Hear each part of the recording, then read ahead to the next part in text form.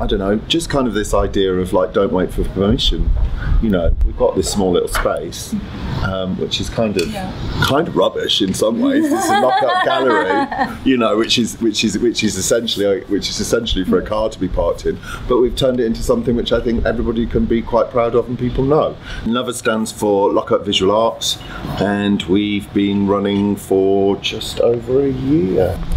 Yeah, so it's the last Thursday of every month for 3 hours, because when it's not a gallery, it's a garage.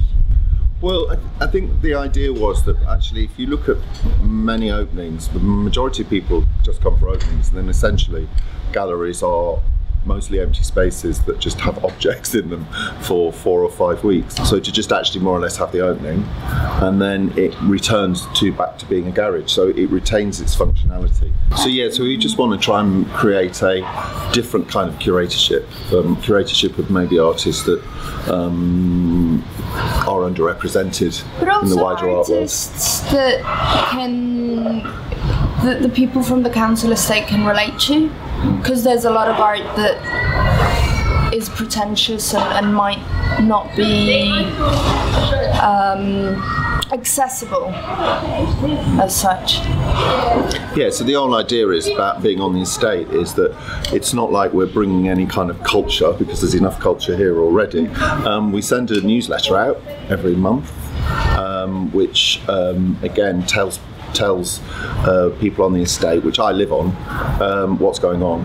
And the other thing that we're doing as well is when people come, we always ask people to bring some food, because we act as a kind of collection point for the First Love Foundation, which helps people experiencing sort of hardship due to various cuts and the austerity measures that have been put in place. So again, it's just thinking about what are the alternatives to just being depressed about the state of London and not showing anything, because feeling everything's screwed up. And I think there is generally a movement away from London as a place for younger practitioners to be.